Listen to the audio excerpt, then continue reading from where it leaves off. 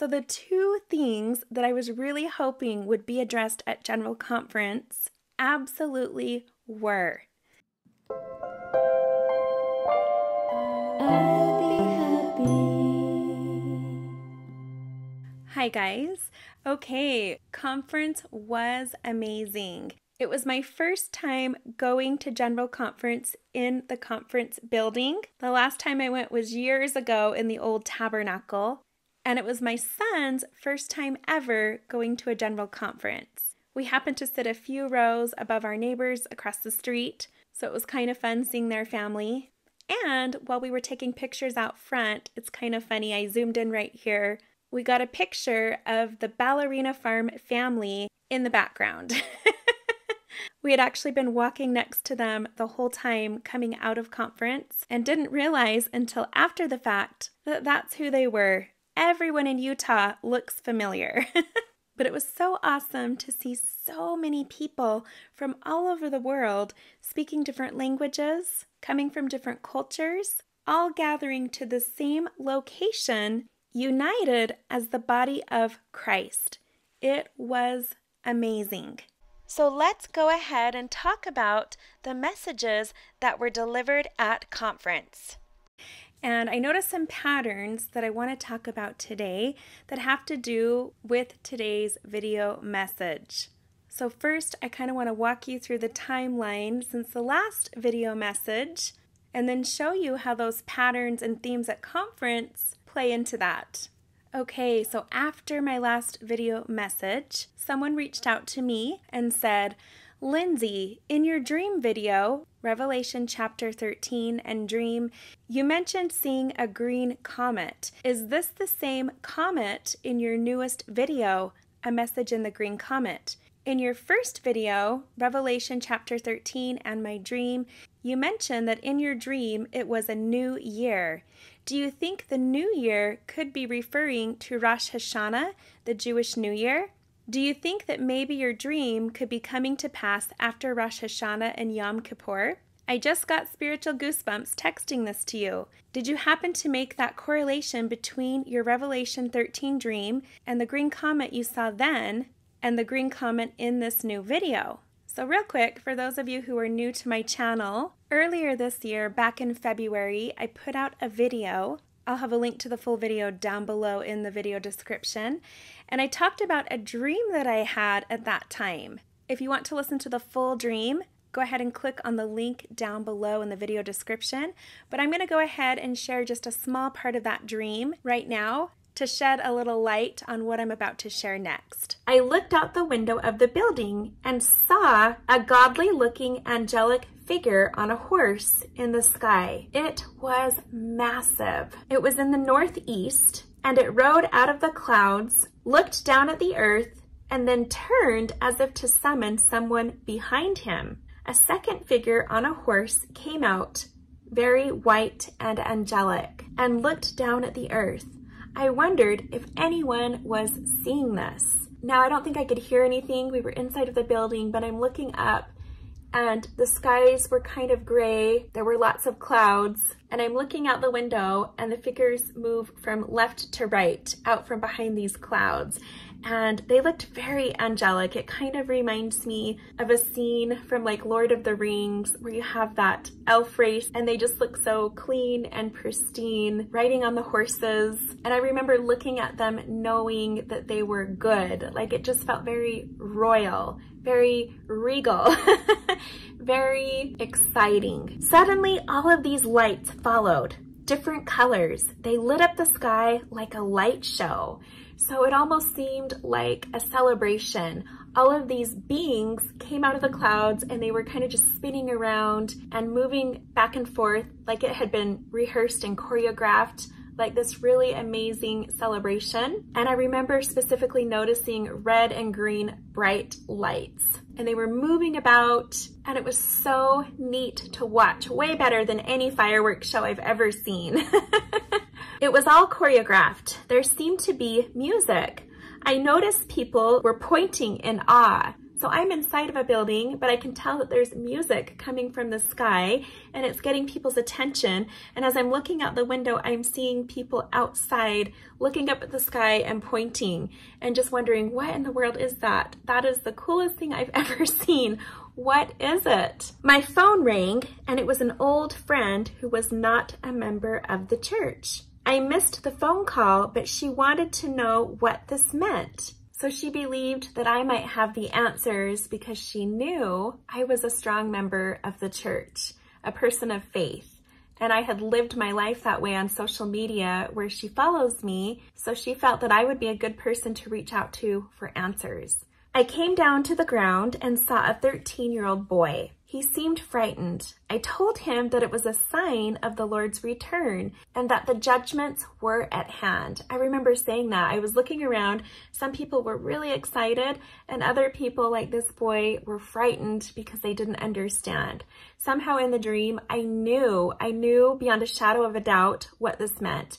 And I said to everyone, it's okay, this is a good thing. This is exciting. I said, this symbolizes the sixth trumpet. This means that the judgments are about to be poured out upon the wicked. But for those who have been valiant, for those who are on the ark, everything will be okay. There's a plan, and these things are about to happen. So I wrote about the boy. He was worried that he was not ready.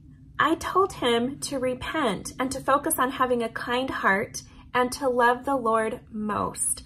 So I remember trying to assure him. I remember saying, I think you're being too hard on yourself. Nobody's perfect, but it's all about your heart. Do you have that desire to put the Lord first in your life and to love him more than anything else? Because if you can make that commitment right now, he can work with that. So I remember really trying to cheer for this teenage boy who was so scared. And to me, I feel like that's a little symbolic of where I'm at in my life right now. I'm always at the schools, the junior high school and the high school, where there's plenty of teenagers. I even have teenage students staying with me right now from Taiwan. And so I feel like I am always surrounded by teenagers, and I just have such a desire to help them feel like everything's gonna be okay. And there is so much reason to be hopeful and happy. So I always feel like that's what I'm trying to do. So this was symbolic of that. I was then in a church sitting on a pew. It was a stake event. People were whispering about the sign happening in the sky. When I got home, I wanted to call my sister and tell her. Suddenly, there was a countdown. Wow. There it is. This dream about a countdown happening on a countdown date. And we all said Happy New Year. So this is very symbolic of a brand new year. Now this is interesting because 2022 going into 2023, that New Year's Eve was on a Saturday evening. It was a Saturday going into a Sunday. So here we are saying 3, 2, 1, Happy New Year. So it's symbolic of this new chapter, right? People were outside and inside looking up at the sky. There were no fireworks because everyone was in awe. I was looking out my bedroom window. So suddenly I'm right here in this very room. You can't see, but there's a window right in front of me. This is a bay window. So I have a window here, here, and here. This direction points east. This direction faces northeast. So I'm looking out this window where everything's happening. It was a brand new year. I told my family that the judgments were about to be poured out on the wicked. That's what this meant. Before the morning, the figures went back into the clouds. I wanted to shout to the world that the Lord was coming. So after I have this dream, and I'm pondering on the fact that in the dream, it was New Year's Eve going into New Year's Day. And then I began to wonder, what day was the Chinese New Year? I hadn't really thought about it, though I had been hearing about it. So I looked it up, and sure enough, it was on Tuesday, February 1st, 2022, the morning that I had this dream. The year of the rabbit, this brand new year, the year of the rabbit, which is the year of the Lord. And in this dream, it was all about this being the beginning of the return of the Lord. It was being ushered in. So I looked up some of these keywords. I was taken to Revelation chapter 6. Fitting, there's that number 6. And it says Christ opens the 6 seals. So it talks about these 6 seals in chapter 6. and it talks about the horses. Now it's interesting because there were horses in my dream, and there were angels riding the horses, and the horsemen were calling to each other to come out and look down at the earth below. And then, of course, the book of Revelation goes on to talk about the sixth angel sounding the sixth trumpet, which I felt was very symbolic in my dream. When the sixth trumpet sounds, the four angels that are bound under the great river Euphrates will be loosened. And we've talked about that in recent past videos. This is when the river Euphrates dries up, which it has dried up right now. And these four angels that are loosed are prepared for an hour and a day and a month and a year to slay 1/3 of the men on the earth. These are the judgments. And before the seventh angel sounds the seventh trumpet, which ushers in the millennial reign of Christ, there is a great earthquake, which destroys the enemies of Israel. And then the book of Revelation, John talks about this beast. He says another beast comes up out of the earth, and he speaks like a dragon. Could 2024, the year of the dragon, be the year that gives rise to this beast? And those who don't worship the image of the beast are killed. So my friend shared this with me earlier in the week, and I just finally had a chance to look over it. So I'm going to show you these screenshots right here and the dots that she was connecting, and how it just seems right now that there's so many things happening that are pointing our attention heavenward up to the skies. There seems to be a lot of signs happening in the skies right now, reminding us to keep the faith. Again, this is about the green comet. She sent me this screenshot of this article that says, related, see 3 days in the life of green comet as it heads towards Earth. On Thursday, January 26th, the comet will appear just beside Ursa Minor, the Little Bear or Little Dipper. By January 30th, the comet will make its way east toward Camelopardalis, where it will appear when it reaches Perigee on February 1st, which is the Chinese New Year, which is the day I had my dream. By February 10th, the comet will have moved significantly to the east and will appear close to Mars, which might make it easier to spot. Now, when I saw this, I thought about how Mars always symbolizes war. She then shared this with me. So just to mark another hinge point in history, yesterday, January 25th, 2023, President Biden said, "Today I'm announcing that the United States will be sending 31 Abrams tanks to Ukraine, the equivalent of 1 Ukrainian battalion." Last year, March 2022, Biden said, "The idea that we're going to send in offensive equipment and have planes and tanks and trains going in with American pilots and American crews, just understand, don't kid yourself. No matter what you all say, that's called World War III." So I saw the green and the red lights shining in the sky. And at the time, I didn't connect that to a comet. I know that comets can be red, they can be green, they can be blue and white and other colors. And I did talk about a comet in that video. But it's interesting because in my dream, it was a new year.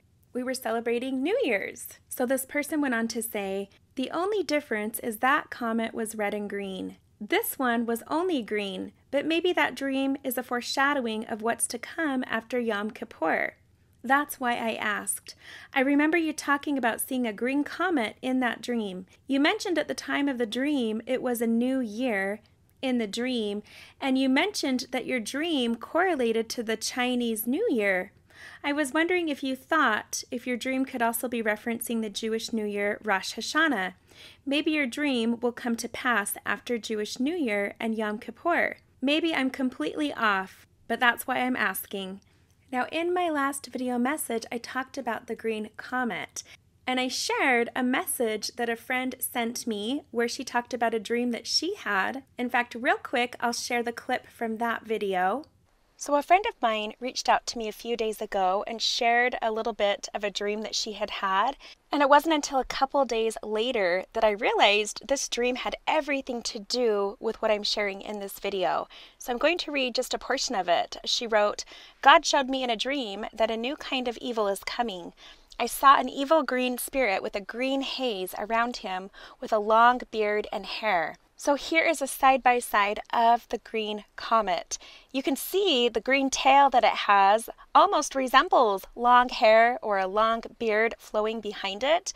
And in her dream, she said this had a green glow, a green haze all around it. So I reached out to her yesterday and I said, "Have you heard about the comet that passed by over the weekend? Are you aware of that?" And she had not. So she went and looked into it and she wrote me back and said, "Oh my goodness, it's a green comet. It reminds me of my dream." And I said, "That's exactly what I wanted to tell you." I said, "I actually recorded a video all about this and your dream completely makes sense." She goes on to write about what she feels the dream meant. And she talks about the symbolism and said that she believes this evil has an effect on us over what we see, hear, and read. So things that we're seeing in the media.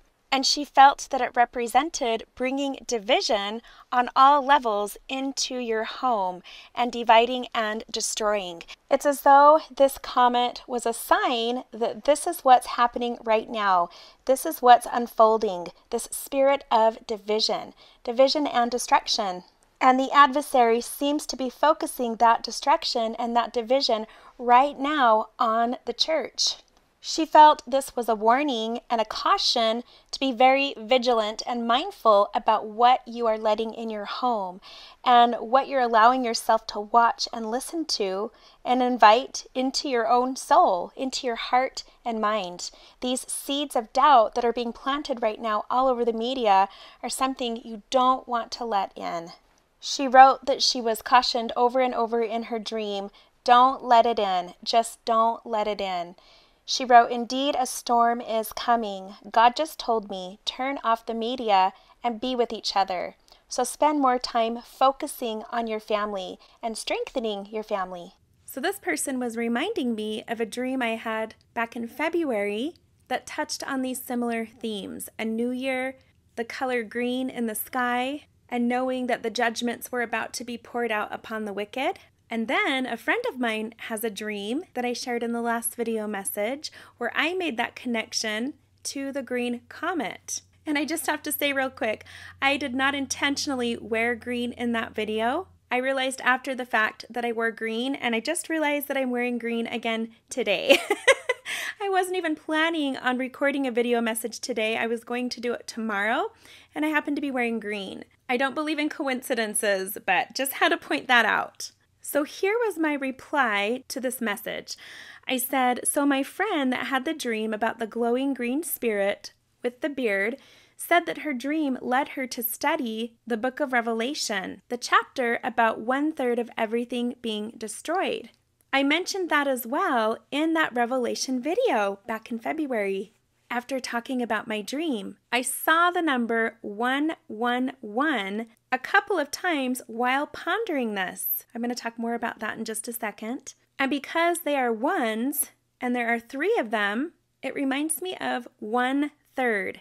So think of the fraction 1/3. I continued, "Could be a sign that that's what's next. And Rosh Hashanah is a Saturday going into a Sunday, just like in my dream. On the 21st, it was the 200th anniversary of Angel Moroni visiting Joseph. Seems significant." So my friend who had sent me the message about her dream, she had a dream about a green spirit with a long beard, and I connected it to that comet. While she was pondering that dream, she was led to the book of Revelation, chapter 8.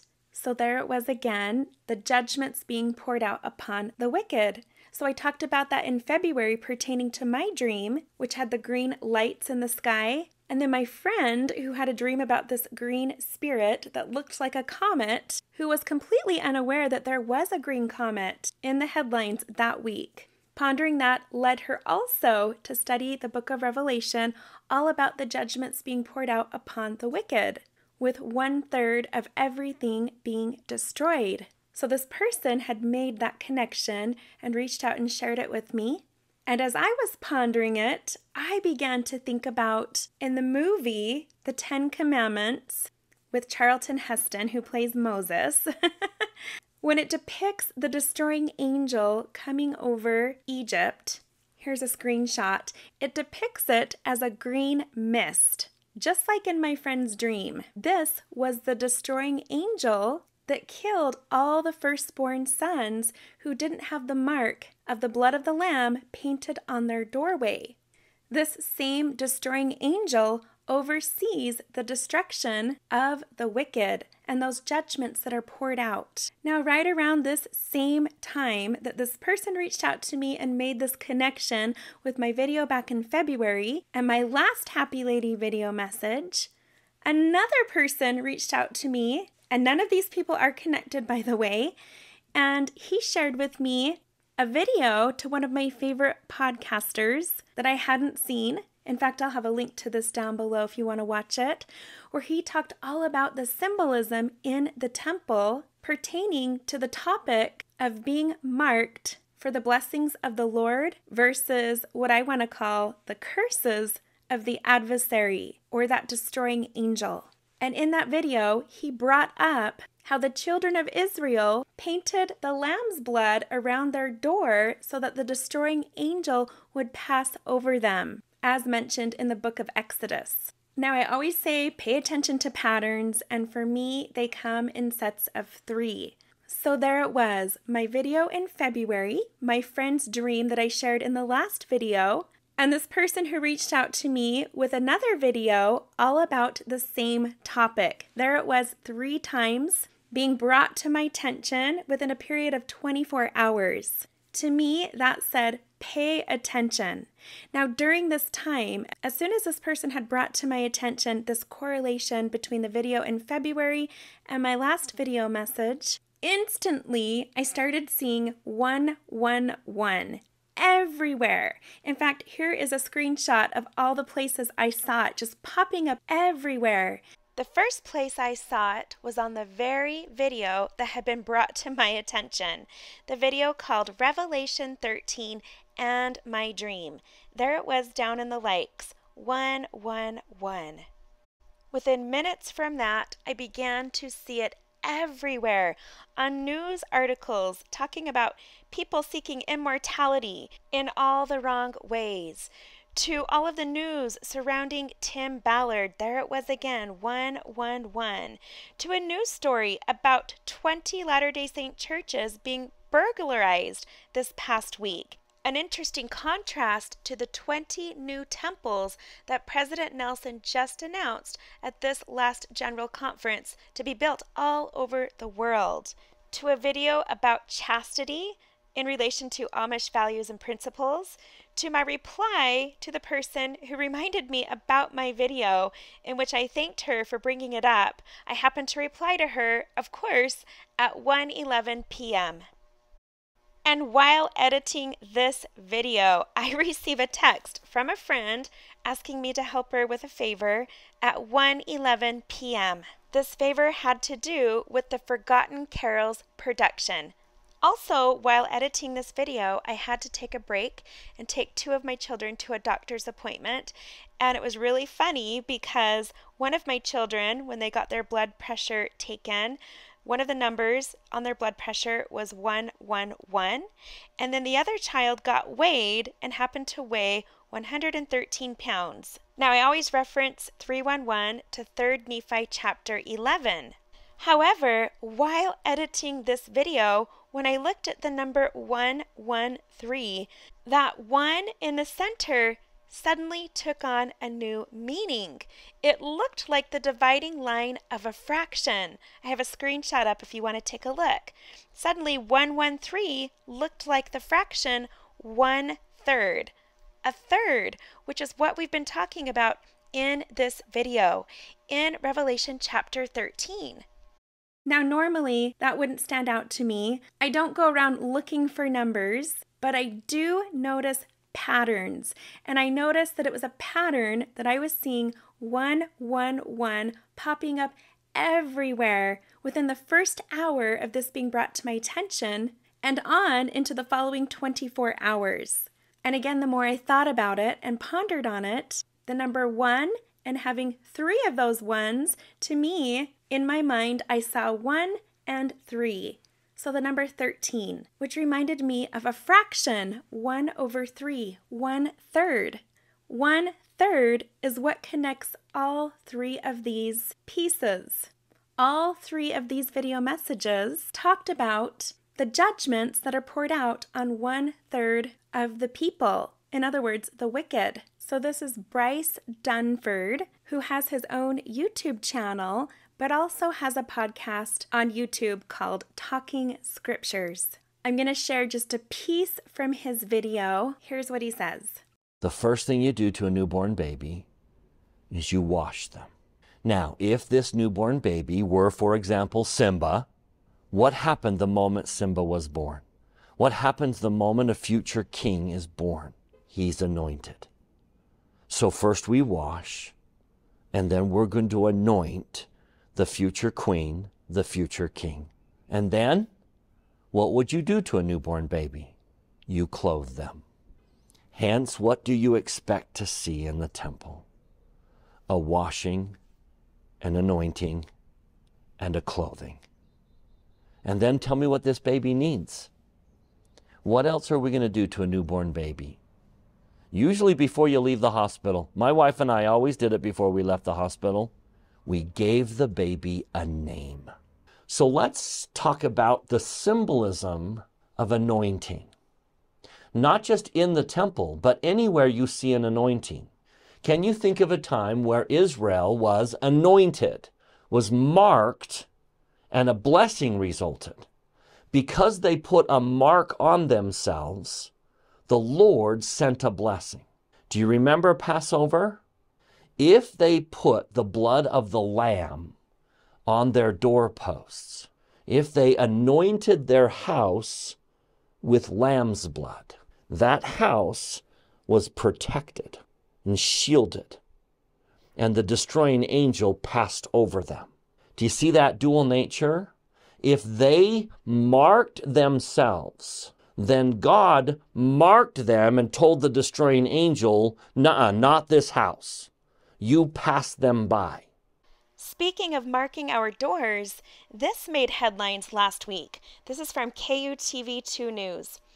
It says, for 3 straight years, the study by Lombardo Homes has crowned Utah as the state that is the most devoted to decorating for the Halloween holiday. I always say things that repeat are patterns, and where you see a pattern, pay attention.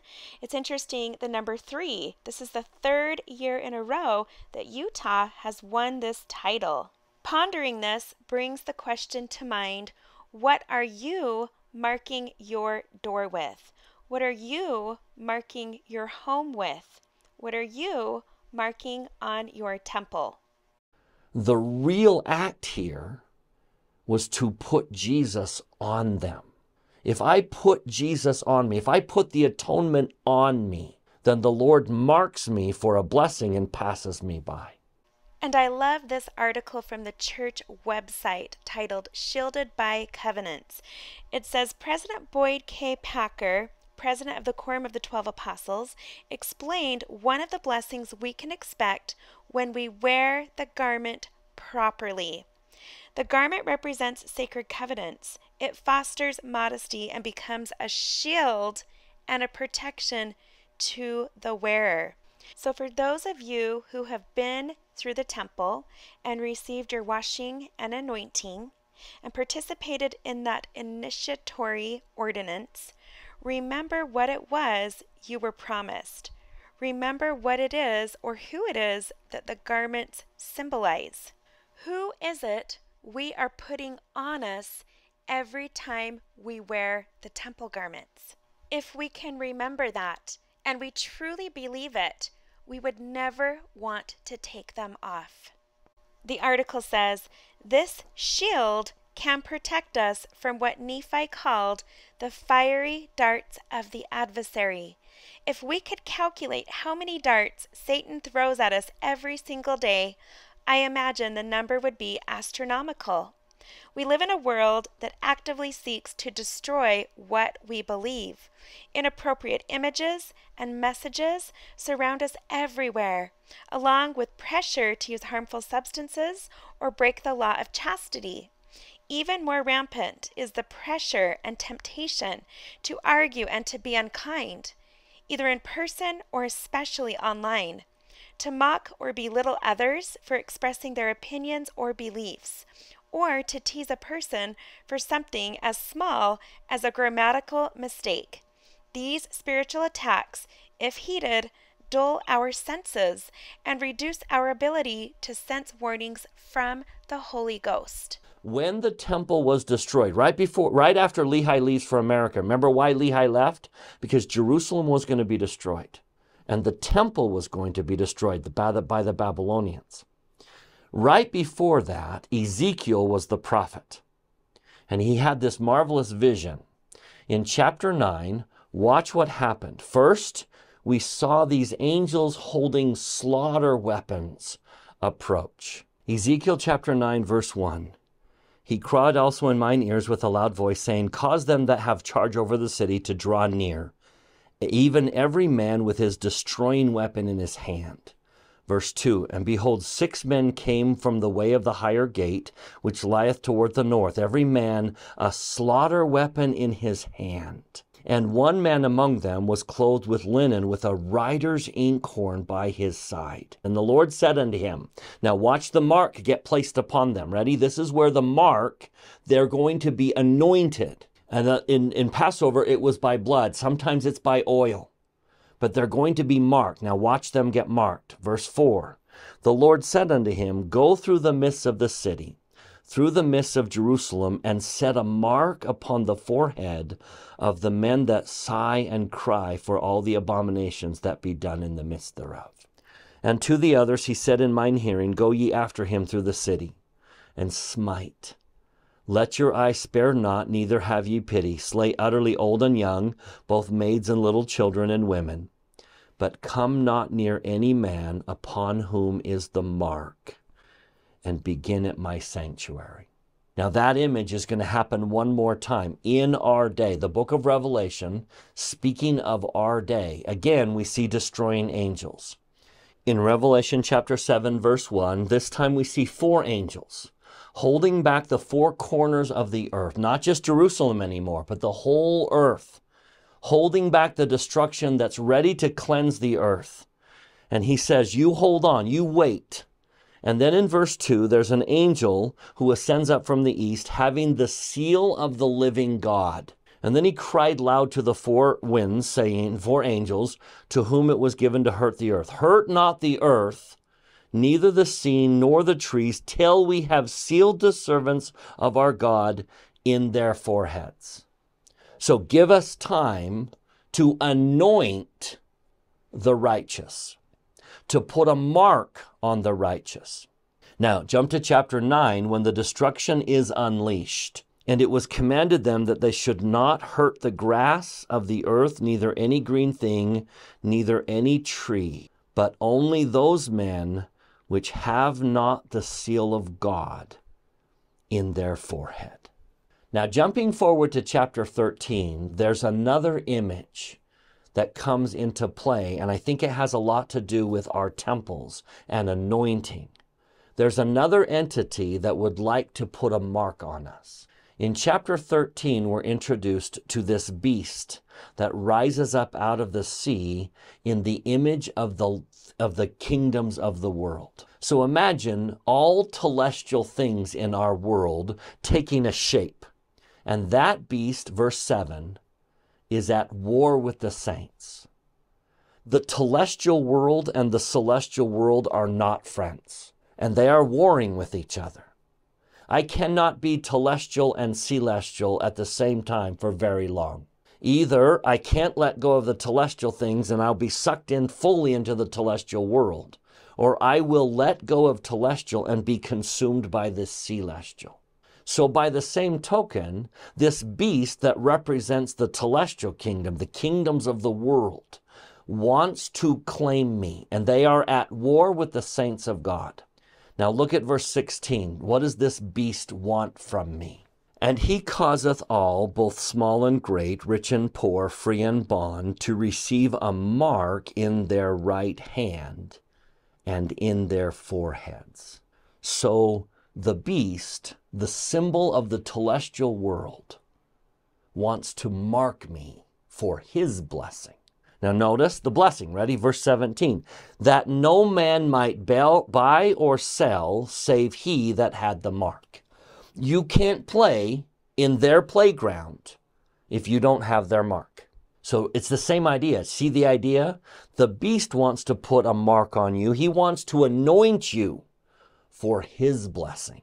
And if you will put his mark on you so that you can play in his playground, you will receive his blessing. You have anointed yourself with the things of a telestial world.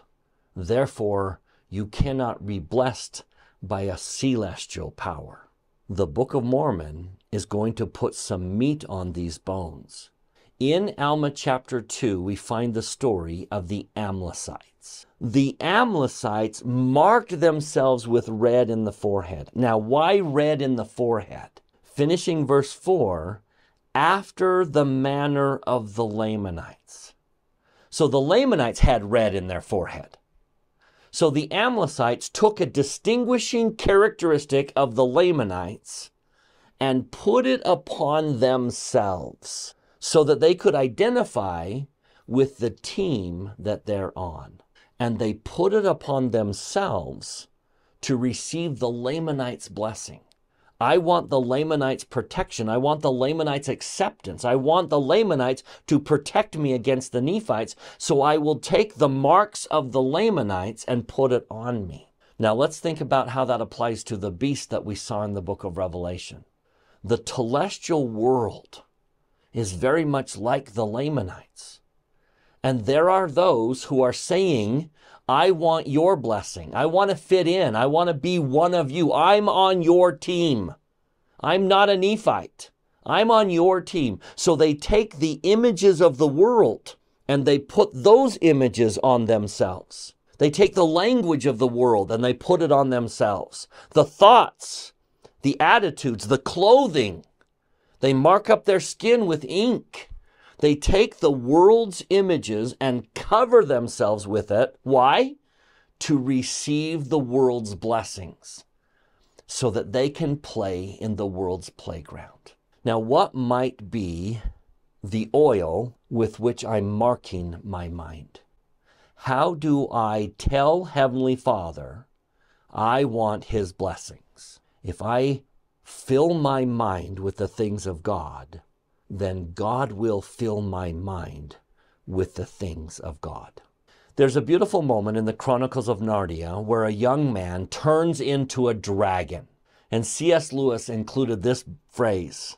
He had turned into a dragon while he slept, sleeping on a dragon's hoard with greedy, dragonish thoughts in his heart. He had become a dragon himself. I am going to fill my life. I'm going to fill my thoughts with celestial things. I'm going to mark myself with what I think about. I invite you to adopt the practice of thinking celestial. Thinking celestial means being spiritually minded. We learn from the Book of Mormon prophet Jacob that to be spiritually minded is life eternal. Mortality is a master class in learning to choose the things of greatest eternal import. Far too many people live as though this life is all there is. However, your choices today will determine three things: where you will live throughout all eternity, the kind of body with which you will be resurrected, and those with whom you will live forever. So, think celestial. President Nelson's message at conference couldn't have been timed better. Everything I had been pondering just days before General Conference all led up to this moment, to President Nelson's message. So I had been pondering all of this leading into conference. Now let's talk about conference and the themes that I picked up on that reinforce this message. So the very first session of conference was probably my favorite.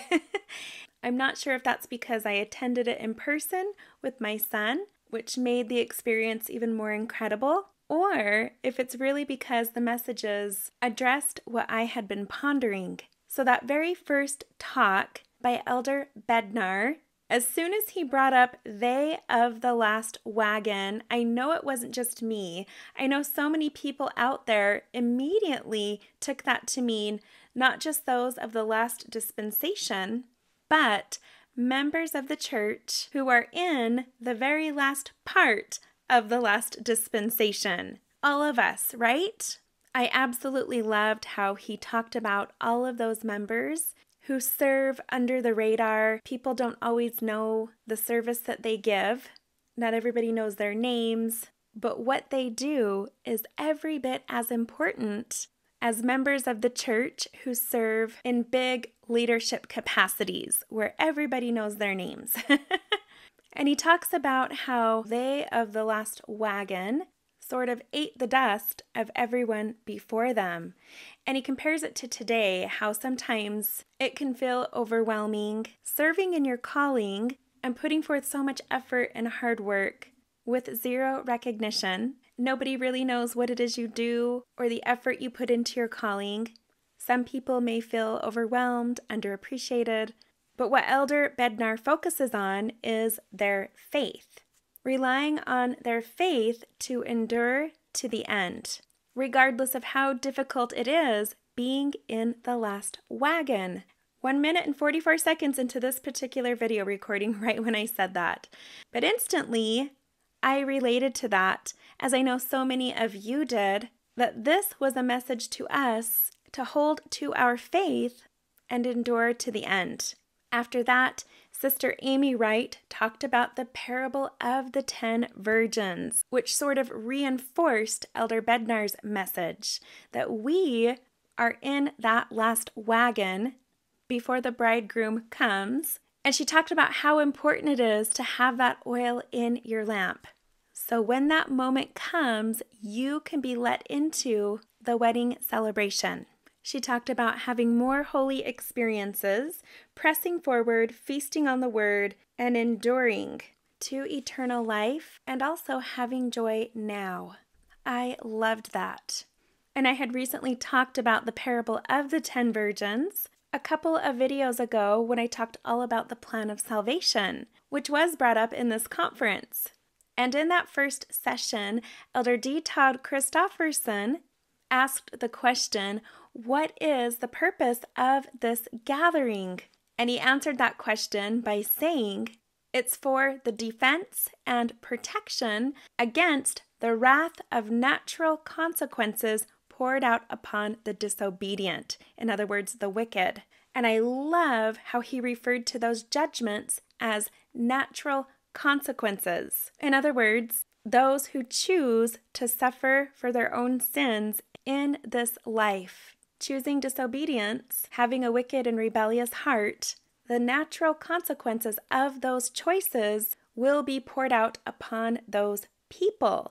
So there it was. That is exactly what I had been pondering leading up to conference. That pattern of the judgments being poured out upon the wicked. It was addressed in the very first session of General Conference by D. Todd Christofferson.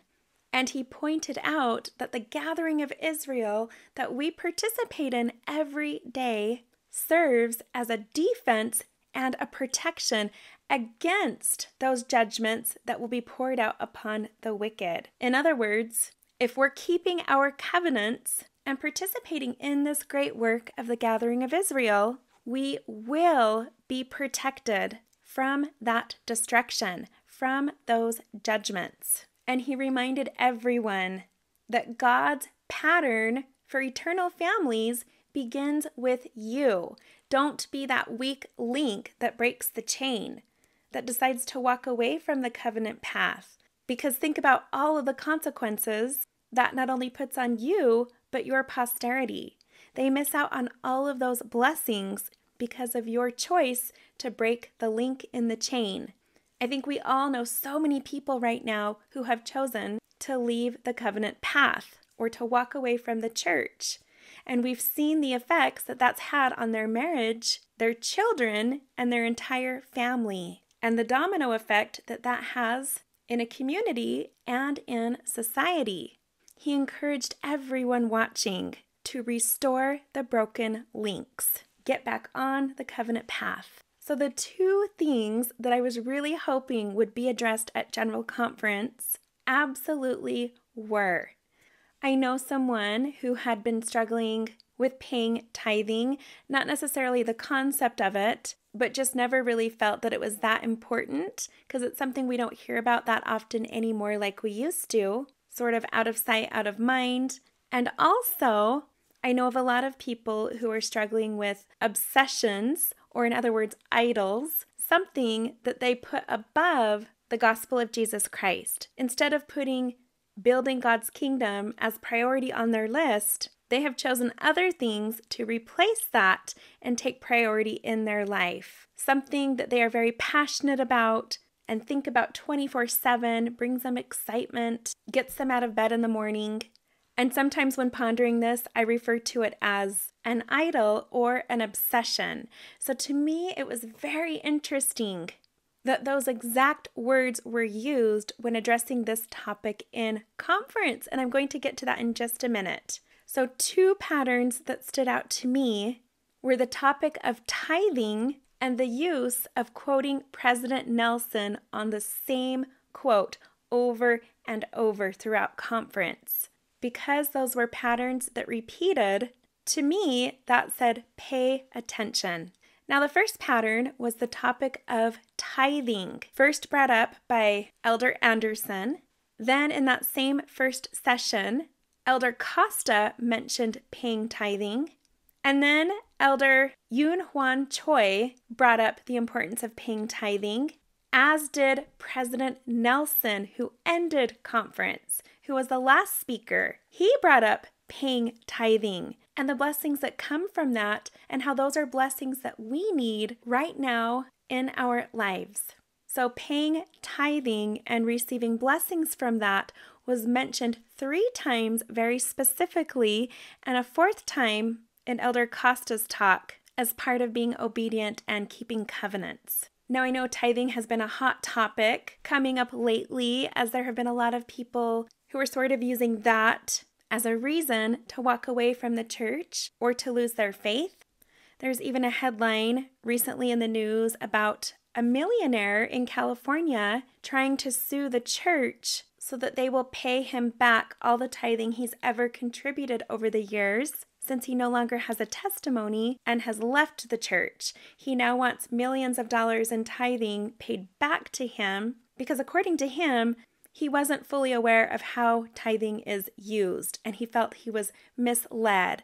So I love that it was brought up during conference, very specifically, the purpose of tithing, how it's used, and how it's a blessing to us when we faithfully pay it out of obedience. I will have links to these talks regarding these topics down in the video description below this video if you want to watch them. Now, the second pattern was quoting from 2 of President Nelson's talks. The first one, titled Revelation for the Church, Revelation for Our Lives, from the April 2018 General Conference. The second talk that was quoted more than once was Overcome the World and Find Rest, from October 2022 General Conference, so a year ago. Now, in the very first session of this General Conference, so Saturday morning, the session that I attended, Elder Anderson and Elder Costa both quoted this quote from President Nelson's talk from a year ago. In coming days, we will see the greatest manifestations of the Savior's power that the world has ever seen. Between now and the time he returns with power and great glory, he will bestow countless privileges, blessings, and miracles upon the faithful. So a prophecy of great blessings. And then Elder Stevens and President Eyring quoted this quote from President Nelson in the April 2018 General Conference, where he gave a warning in which he said, "In coming days, it will not be possible to survive spiritually without the guiding, directing, comforting, and constant influence of the Holy Ghost." We've all heard that one many times. And it was quoted twice at this General Conference. So a total of 4 mentions of 2 quotes from President Nelson that both started out with "in coming days." Not months, not years, but days. Meaning we've already been seeing this being fulfilled. We've seen a lot of people shutting that spirit of personal revelation out of their life and choosing to follow a different spirit. We've seen a lot of people receiving personal revelation from false sources, which has led to a lot of people following those people off of the covenant path. In other words, a lot of people experiencing that spiritual death, cutting themselves off from that true revelation from the Lord by inviting another spirit, a spirit of deception, into their life from the choices that they make. And all of the people following those people who also subscribed to that same spirit of deception and had lost that gift of discernment are also experiencing that spiritual death, choosing to sever that connection to the Spirit of the Lord. And on the flip side, we've also been seeing a lot of people experiencing incredible miracles and blessings in their lives. In other words, great manifestations of the Savior's power because of their faith and that connection to the Spirit of the Lord, being connected to that true line of personal revelation. It's as though these apostles and leaders of the church were reminding us of this prophetic counsel of warnings and blessings from our prophet of how they are coming to pass, of how they have since come to pass and are continuing to come to pass until the Lord returns. Now, there was a lot of mentioning of temple covenants and the importance of keeping those covenants and how they serve to protect and strengthen us against all of this, against the adversary in these last days. There was so much mentioning of covenants, I wasn't able to write it all down, but it was frequently brought up, especially the mentioning of wearing the temple garment, how important that is. Sister Freeman brought that up, where she talked about the reason she wears her temple garments is because she wants to be in a committed covenant relationship with the Lord. Keeping our covenants shows the level of commitment we have to the Lord, shows what kind of a relationship we have with Him. And that commitment comes with great blessings. One of those great blessings is protection that we need in these last days. And I've personally noticed a lot of major influencers and Latter-day Saint celebrities that have been gradually walking away from the covenant path have also made the choice at one time or another in their profession regarding their professional goals and achievements. They have chose not to wear those temple garments to increase their chances of appeasing whomever it is that stands between them and their personal goals and achievements.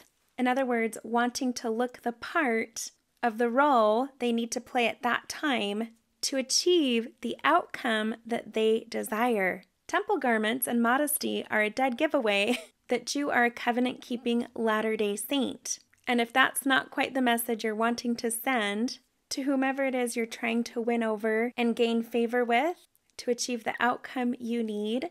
And I want to pause right there. A lot of these people justified it and said, well, in the moment, it doesn't seem to look right or make sense. But if I can achieve what it is I'm trying to accomplish and get this trophy that I'm going after or be the hero in the situation, then that will bring light to the restored gospel, to the church that I belong to. because then I'll receive a bigger platform where I can tell people I'm a member of the Church of Jesus Christ of Latter-day Saints, and I'll have more credibility, more subscribers and followers and supporters, and I can bring people to the Lord. But first, I have to get that credibility. I have to earn that platform, and I have to please these other people who are sort of standing in the way. So I have to be covert and appease them. So I've got to remove these temple garments, but it's temporary, and then it will lead to something good. So I've noticed that that's sort of been the pattern. And it starts out that way with those intentions. And then one day of not wearing temple garments leads to another day, leads to another day, leads to a week, leads to a month.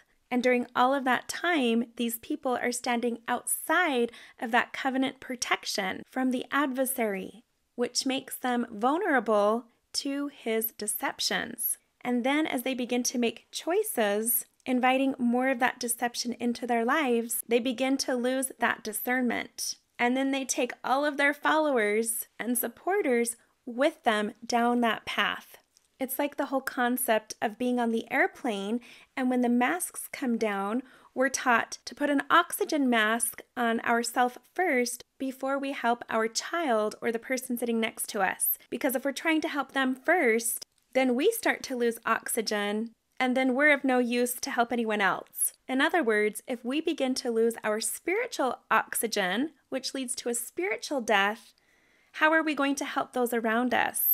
How are we going to help bring other people to Jesus Christ, to his restored gospel, if we choose to step outside of that protection and become vulnerable to the adversary, weakening our spirit and losing that spiritual strength?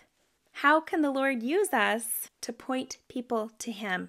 There's nothing out there that's worth sacrificing your oxygen, your spiritual lifeline, in order to save. And I've heard it justified time and time again by so many people, whether they're trying to save a person, a life, a cause, whatever it is, it's not worth sacrificing your own spiritual survival over. No matter how much you try to justify it, the Lord would rather you be obedient to your covenants. If it's his will for you to be a hero in a certain situation, and to save people or bring light to a cause, whatever it is, he will find a way to make that happen. And his plan won't involve you stepping outside of your covenants and removing yourself from his protection. In other words, playing around with fire without a hose or a fire extinguisher within your reach. Now, Elder Renlund's talk really stood out to me. He addressed something I had been pondering ahead of conference, which was people who idolize others and look to those idols for their treasure. And in doing so, they look beyond the mark.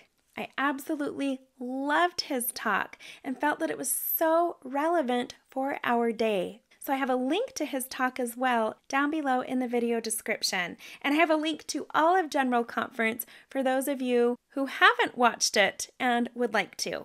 Now, as I'm recording this video, the transcripts aren't out yet, so I can't read through and look for certain quotes. I have to listen to the videos to find what it is I reference in my notes. So hopefully by the time this video gets out, those transcripts will be out and you can read it and do keyword searches.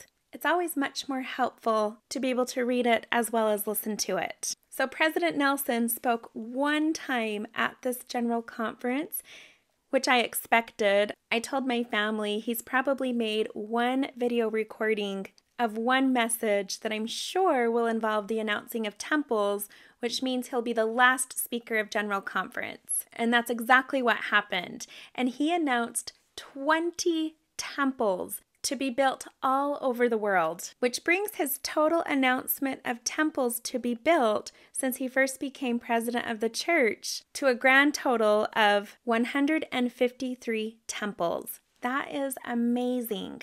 This marks the second time he has announced 20 temples to be built at a general conference, which is the most ever announced at one time.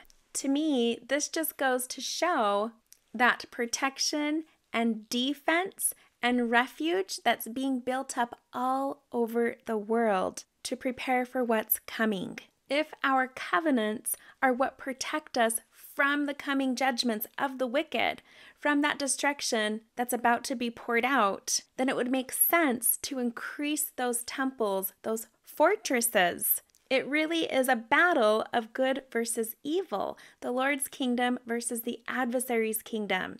And those temples serve as fortresses. And the more fortresses that we build all over the world, that protects and strengthens the Lord's covenant people. Again, it always reminds me of the pieces on a chessboard. Building temples not only grows the kingdom of God on the earth, but it's a strategy against the adversary. So in September, we celebrated President Nelson's 99th birthday, and many have pointed out that on his birthday, there was an earthquake in Morocco. So there was a shaking on his birthday, which means that he has now entered his 100th year. And also on his birthday, the green comet appeared in the Leo constellation. Remember, Leo is the lion. The lion represents the tribe of Judah and also Jesus Christ. So interesting that this green comet that almost symbolizes that destroying angel, just like in the book of Exodus, it happens to cross over through the Leo constellation, that symbol of Judah or the Jews, and also Jesus Christ on the prophet's birthday. And then shortly later at General Conference, he announces 20 new temples, in other words, fortresses of the Lord, houses of the Lord to be built all over the earth. It will be exciting to see what takes place between now and the next General Conference in April of 2024, which takes place shortly before the Great American Eclipse that crosses over the United States. It crosses over the New Madrid fault line. We all know that it seems very significant with the location and the timing of everything.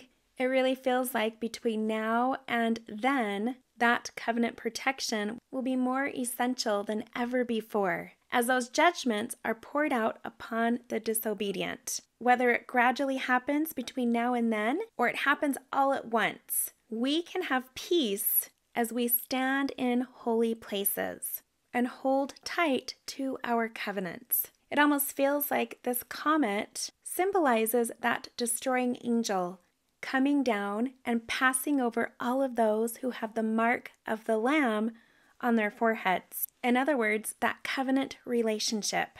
I found it interesting that in Revelation chapter 9, there's a lot of reference to heads and tails. It almost sounds like the flipping of a coin, heads or tails. It almost reminds me of those quarters that I found that I talked about in a recent video. But when I think of heads and tails, I also think of a comet. You think about the head of the comet and the tail. And it says in verse 18, "By these three were the third part of men killed, by the fire and by the smoke and by the brimstone which issued out of their mouths. For their power is in their mouth and in their tails. For their tails were like unto serpents, and had heads, and with them they do hurt." So we have this comet that passes over the earth during Rosh Hashanah, which is the Jewish New Year. So this green comet almost heralding in this new year. And then we had the completion of the supermoons this last week, which during the time of this last supermoon, the harvest moon, we see major flooding in New York City. Everything's underwater, which the news referred to as record-breaking rainfall and flooding. The key word that stands out to me for that moon is harvest. Here is an image of New York flooding. Look at the bottom. There's that pay attention number 144, which represents the gathering of Israel. In other words, the harvest. It's as though we see the reaper coming to reap the final harvest. Here it is again, popping up on President Nelson's Instagram page. As of this day, while editing this video, he had 144 posts. And it continued to pop up everywhere. I always see it pertaining to my kids, especially my oldest. And there it was again, it popped up when I was sending my family a text about my son and I attending General Conference together. There was that number up at the top. 4:41 p.m. is when I sent the text. There is something so special about this generation, and my son is the graduating class of 2024. They graduate a month after the Great American Eclipse. A video popped up on YouTube about Yom Kippur, and there was that number again, 144, the gathering of Israel, the harvest. And then there was this local news story that happened to be about a family in one of my siblings' neighborhoods. It says, small Utah town grappling with loss of 19-year-old in explosion. And there was that pay attention number 113, 311, a reminder to be like the people in 3 Nephi chapter 11, which is exactly what this community did as they rallied around this family during their loss. Be like the people in 3 Nephi chapter 11 so we can be ready for what's coming with the 1/3 that will be destroyed. And then coming up in October, on the 14th, we have the annual solar eclipse that crosses over the North American and South American continents. It's known as the Ring of Fire solar eclipse. And here's a screenshot right here of the pathway it will take and where it will make an X over Texas next year with the coming solar eclipse of 2024. So 2 X's to pay attention to next year due to the total solar eclipse. We have Missouri and Texas. So during this eclipse, the sky grows darker and it almost appears to be dusk. In fact, it says in news reports that animals may begin to behave like they do at dusk during this eclipse. So it takes place on October 14th, which happens to be the transition date between Yom Kippur and Sukkot. So Yom Kippur is coming out of atonement. It's that repentance process. And then Sukkot celebrates the great final harvest. So this ring of fire appears in the sky right in between that transition of atonement to final harvest. And that second great American eclipse in April of 2024 precedes the observance of Passover, which commemorates the destroying angel who passed over the children of Israel who were marked with the blood of the Lamb. I don't think it's a coincidence with all of these signs in the heavens that are gaining national and worldwide media attention, causing us to look up. It really does feel like the message at this general conference was to reinforce our testimony of the protection of our temple covenants. And as we look up to all that's happening in the heavens, we can have peace knowing of that sure protection promised to us for remaining steadfast in our covenants and enduring to the end. Remember, nothing is worth sacrificing your spiritual protection or covenants over. The adversary will tell you otherwise, but don't fall for his deception. I know that as we do this, as we hold fast to that protection, we will be blessed and we will have that peace. I know this is true, and I say it in the name of Jesus Christ. Amen. Thank you so much for joining me today, you guys. I would love to hear your comments down below. I would love to hear your thoughts about conference. I hope you're having a wonderful day. I hope you have a wonderful week, and I will see you next time.